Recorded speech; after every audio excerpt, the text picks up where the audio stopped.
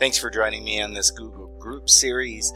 We're going to be talking in this video about posting and responding to topics within Google Groups.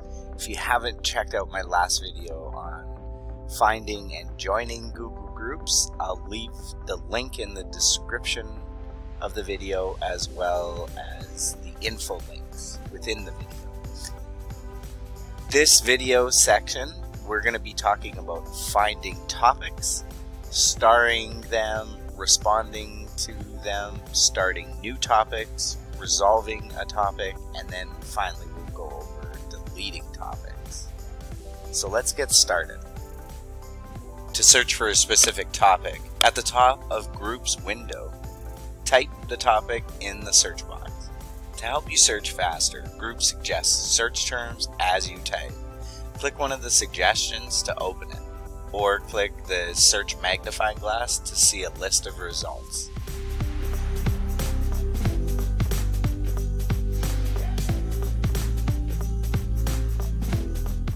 On the topics page, click Filters to see your options.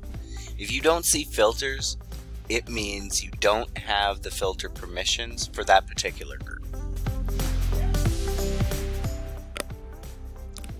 Check any of the filters you want to apply to the topics list.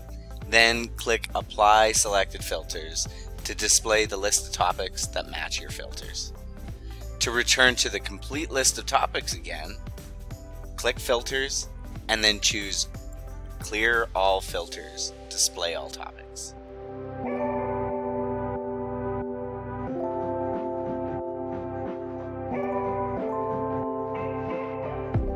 You can star topics that are important to you, so you can quickly find them again. Just click the star next to the topic on the topics page.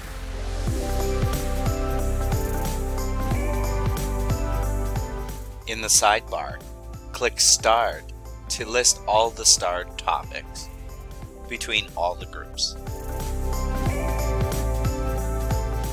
Now let's go over responding to topics within the groups that you're a part of. This will depend on the group settings and your personal settings and permissions. Click the topic that you want to read. The first post in a topic appears at the top, followed by any responses. Click the post reply below any post in the topic, or click the reply field of the original post. Type your reply in the space that appears below. Then click Post to send your message to the group.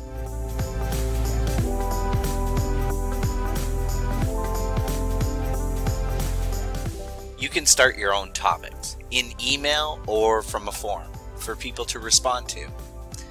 Start a new topic from email. Just email the group. The subject of your email will become the topic subject.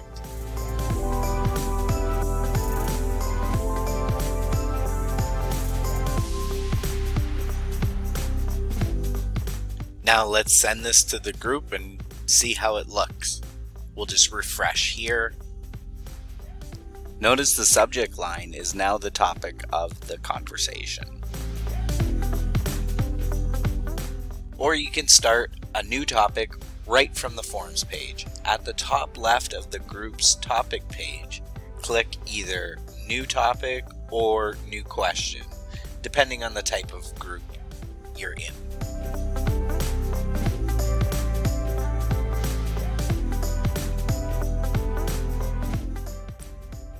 Type your subject or question title, depending on what you're asked for.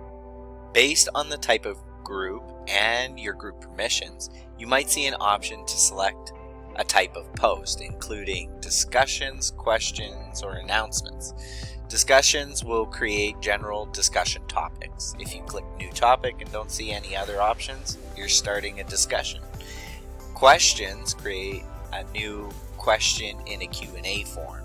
And announcements create topics containing important information. All members of the group can read the announcements, but typically only group owners and managers can create them. Type the first post for the topic and then click Post. The topic appears in the group's topics list. Depending on how the group is set up and your permissions, you can resolve a topic by selecting best answer or voting for them in Q&A forms. To delete a post in the topic, expand the post. Click the down arrow and select Delete Post. People viewing the topic will see a message that the post was deleted, but they won't see who the post was from.